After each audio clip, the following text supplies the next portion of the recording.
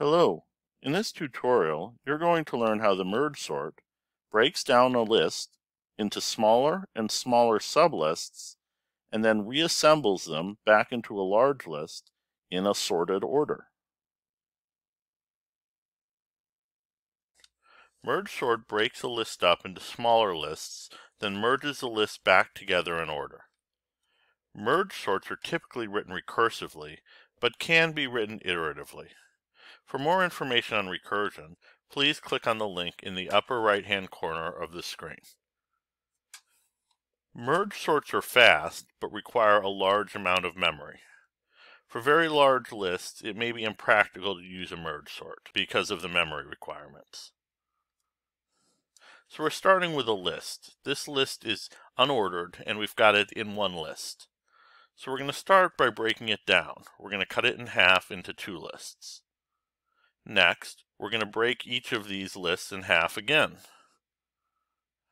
Finally, these two lists, which are not at size 1, are going to be broken in half again. Now we have 6 lists of size 1. Any list of size 1 is automatically sorted. So now we can start merging them back together in the proper order. So, what we're going to do is we're going to compare the first element in these two lists and see which one is smaller. In this case, it's a 7, so we're going to move the 7 into this larger list, and then all we have left is the 9, so we're going to move that into the larger list. Now we're going to go over here and we're going to merge these two lists into a larger list. We'll start with the 4 because that's smaller than the 5, and then all we've got left is the 5. These two lists of size 1 we can't merge yet. Now we're going to merge these two lists into a larger list and these two lists into a larger list. We'll start at the beginning of these two lists. We'll compare the 6 and the 7. The 6 is the smallest, so we take that and put it into a larger list. Next, we start with the first element in this list because there's nothing left in this list over here, the 7, and put it there. And finally, we only have one element in these two lists, the 9, so we're going to move it up to the larger list.